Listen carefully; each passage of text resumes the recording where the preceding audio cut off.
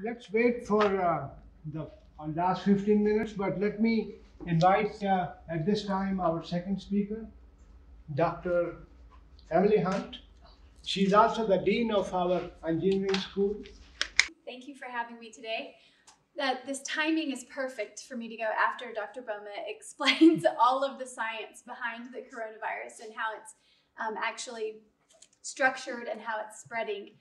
And Dr. Boma and I have worked together on so many different parts of research over the last several years. And some of the things that I want to talk about today, we've worked together as a team on so many things. So I come from a mechanical engineering perspective and instead of a biological perspective. So much of what I learned has been from working with different microbiologists and with Dr. Boma specifically. So I'm honored to be here and get to present with you today.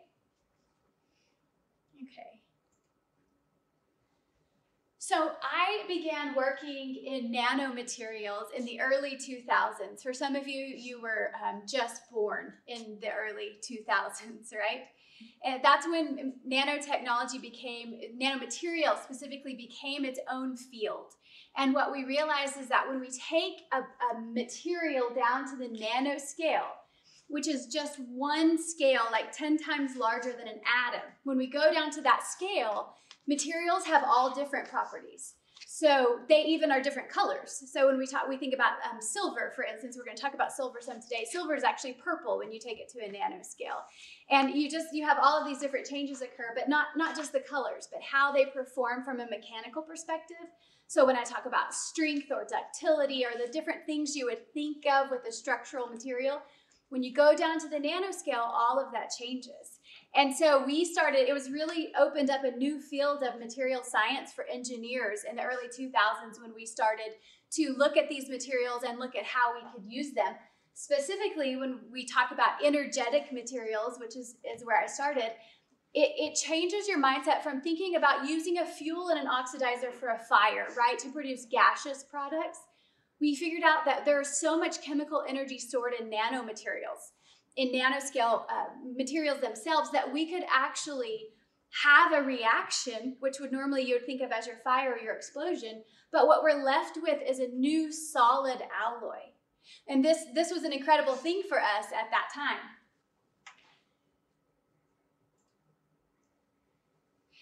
In 2008, the Defense Threat Reduction Agency issued a call for proposals to develop materials that would combat weapons of mass destruction. At the time, I had been working in research on materials that would resist some types of microbial growth. And so we quickly transitioned to start looking at these specific microbes that would act like anthrax, for example. Anthrax is kind of the most common one that we all connect with, but there's several different types of spore-forming bacteria that are harmful as well because they can go into a dormant state and they can resist extreme conditions. So they can resist explosions or freezing or all kinds of different things. The Defense Threat Reduction Agency works outside the borders of the U.S. to neutralize any kind of microbial or biological warfare development outside our borders. So when you think about trying to neutralize a threat to the United States outside of it, you wouldn't just want to make it explode, right? Because if they're producing biological warfare, you would just be blowing that out everywhere. And so we were looking at how do we neutralize threats without endangering the areas and people and communities around where these different facilities were located. This was a very exciting work for us. As engineers, when we worked with nanomaterials, we started to realize that instead of taking a material that we already have and know about, we could build a material that we need. So we were really intrigued and challenged by the idea of how do we build a material from the atomic level up that functions against harmful microbes? How do we optimize the properties of nanoparticles to get an end result that's functional and is ideal for our application? So what happened is we actually developed two types of materials for the Department of Defense. One was a gaseous material and one was a solid material. When the research contract was done, we turned the science, we turned our results back over to the government, and they then utilized it and still utilize it in gas mask technology. At that time, we were able to commercialize the product. So what we saw is that, yes, in this specific instance, the government has a need for this product in a military aspect, but we could already see so many different commercial uses for a material that would protect against harmful microbes, whether that be bacteria, which is what we worked on most of the time, or viruses, which is what we talk about now. So as engineers, the way that we work, we learn in college a problem-solving methodology, and we apply it to almost everything in life. It actually kind of changes our brain where we can't even respond to normal situations without taking it through a quick problem-solving loop. But what we do, we have some kind of ideation, or we see that there's a problem. Next, we take it and we use what we know to start to develop some product solutions, some problem solutions. Then we prototype, we test, we manufacture, and then we can actually deploy a solution into the market. So this was the first product that we we formed a company, and this was our first product that we launched into the marketplace. It's interesting because I gave a presentation to a group of business owners a year ago. And as an antimicrobials company, that's what we do. We were talking about antimicrobials in the marketplace. And it was the first time some of them had heard the terms microorganism or bacteria or virus since college, right? Nobody cared. And what's crazy is that 1 year later, my kindergartner knows what a fomite is.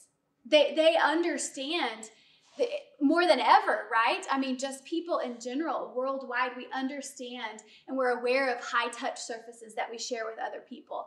We're aware of there's the things that we do and we touch and interact with. We're wearing masks, we're social distancing. All these things have just changed in a year. So when we first launched a product into market, our product was called MicGuard. And we did some extensive testing, primarily with Dr. Bowman, to develop this product, but it was used primarily to protect infrastructure in different industries throughout the U.S. So we're talking about U.S. and worldwide, actually. So when you talk about the oil and gas industry, and we're looking at pipelines, you can see this top picture here is actually a pipeline that's been attacked by bacteria. You don't think about that, right? You don't think about bacteria causing corrosion. When you hear corrosion, you think rust, or you think of some kind of chemical interaction or oxidation.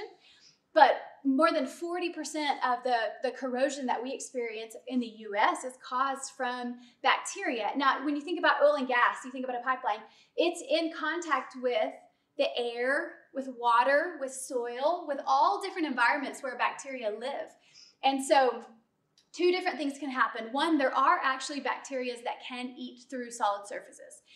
Most of the time what's happening is that we're forming a biofilm inside of the pipe. Bacteria are attaching to the biofilm and then they're producing harmful gases that end up corroding the pipe. And then you get failure, structural failure. This happens too when you look at infrastructure, transportation industry, bridges, all different kinds of things that we rely on as a country are corroded or destroyed due to these harmful bacteria. So we developed this material, MicGuard. And the second picture shows you a pipeline that's actually protected by MicGuard. We've had pipe in the ground for a long time now. And so we have some really good results on how we're actually protecting against this. So this is one way back then, I mean, even just a couple of years ago, how we were protecting against harmful microbes. Another product that we have is called FoulGuard, and here we're actually preventing hard shell fouling. When you, how many of you have heard of hard shell fouling? It's kind of a different concept for us up here in West Texas. We understand oil and gas, right?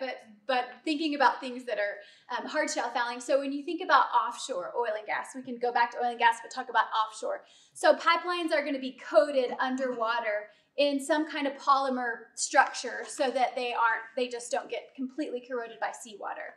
But what happens to the say plastic that they're coating them in is that ocean life starts to attach to it. And eventually with that kind of weight, you also have a structural failure.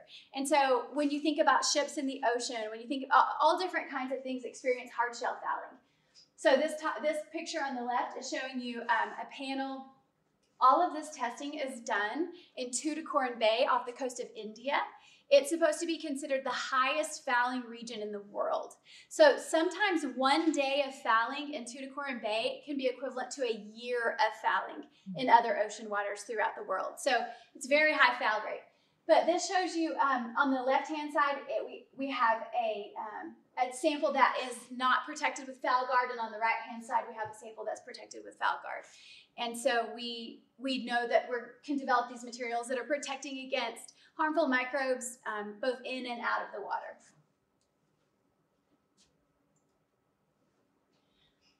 So as engineers, logically, we're being able to develop materials that are protecting different infrastructure in large commercial environments. We wanted to do something that was relevant for homes, for households. So when we had the hurricanes in Texas a couple of years ago, we were actually approached by an outside group that asked if we could develop something that would help remediate the mold situation. So after a hurricane, decades even after a hurricane, mold is still the most prevalent issue that people deal with. They estimate that 47% of homes in the US have some kind of mold problem, which again, in such a dry region where we live, we don't always think about mold in our homes, but it's there and it's true. So we have a product that we developed called Paint Guard. Paint Guard it's a small tube of liquid that you mix into a gallon of paint, and it will prevent mold growth. Our test, the longest testing that we've done is up to 2 years. So we know that we can prevent mold growth for up to 2 years is what we can claim now. So this is EPA approved. We have gone through all kinds of testing with it, and it's probably our easiest, most practical product to use. Sells every day because people are becoming more and more aware of different organisms that are living in our homes right now. Okay, so what happens is we are an antimicrobials company, and let me also say that the patents for our company are owned by the Texas A&M University system and by West Texas A&M University. So we develop patents, and we have undergraduates, we have graduate students, and then we have full-time engineers that actually work in the lab and with the company to develop products and conduct research. So it's been a really great model for us. And what happened is that in January, we started to see the results of things that were coming out of Wuhan. And we knew as engineers, just like when we had the hurricane and we knew that there would be fallout and there would be a need for some kind of antimicrobial, when we started to see this happening, we knew that at some level we were going to have to be able to produce some kind of product that would protect against viruses. This is new for us. We had done most of our work in bacteria and in mold. However, we had started working on a prototype for a similar product to what we've launched during the pandemic. And so we had done some initial research on it, and we had prototypes in testing. We knew at that time things weren't shutting down yet. We hadn't seen what would actually happen over the next 9 months. But as engineers, you're very aware of problems that are occurring, and it's almost impossible for us to not immediately start working on some kind of solution. So when we saw this happening, we knew that in order to move forward, we were going to need to be able to launch some products into the market during a really questionable time in the market. And Copper Clean is our product that has come out since then. So Copper Clean, it's a very straightforward product. It protects surfaces, high-touch surfaces. So Dr. Bowman talked about how we can cough on our hands, we can touch the mouse, then I can rub my eye and we can easily spread it. So when we think about door handles, when we think about railings, and we think about elevator buttons or grocery shopping carts, when you think about the Skylink at the airport, like all kinds of different things where you're sharing a surface with other people, we wanted to develop a product that could be easily implemented and actually protect people that we know. Like we were wanting a solution for our next door neighbor, our friends who own a business. We wanted to be able to find something that could help. Once we launched this, it was actually late March, early April. And so we were already looking for ways that we could keep certain areas of industry open, but then also ways for businesses to be able to communicate to their their consumers, their employees, their customers that they care, that they're doing something to protect their businesses so that they could reopen at that time. So this is Copper Clean, an antimicrobial surface patch. So what happened is that we started testing with copper particles, nanoscale copper particles originally. We were incorporating them.